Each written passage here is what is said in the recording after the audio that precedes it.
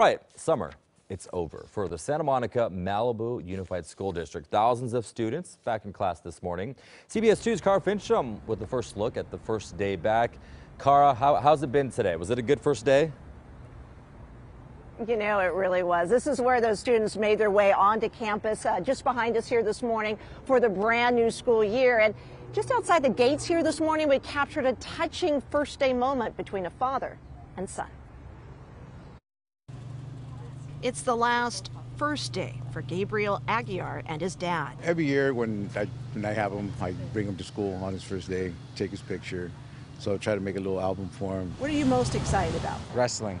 I'm going to try and be on wrestling team. The high school senior is one of more than 9,200 students returning to Santa Monica Malibu Unified, and what appears to be one of a minority coming back en masse. I've got a lot of older people in my family, so I'm going to wear it regardless. No mask required.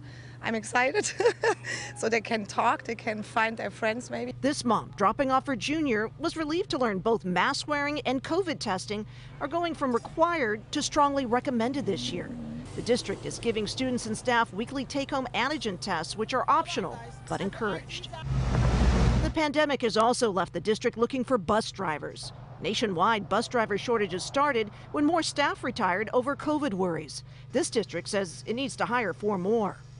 Gabriel and his dad say their biggest challenge will be getting back on track with a college plan. I told him, you might not like me too much this year because I'm going to be on you a lot more. I'm just kind of going in hoping for like the best that I can do. And we wish Gabriel all the best. Chris, I did hear back from the district on those bus driver shortages. They say here in this district, they have 17 of the 21 drivers that they need. They say they are looking for the remaining 4, and that at this point they have plenty of capacity on their buses, but they really want those extra bus drivers so they can do things like field trips and special activities for the kids. Yeah.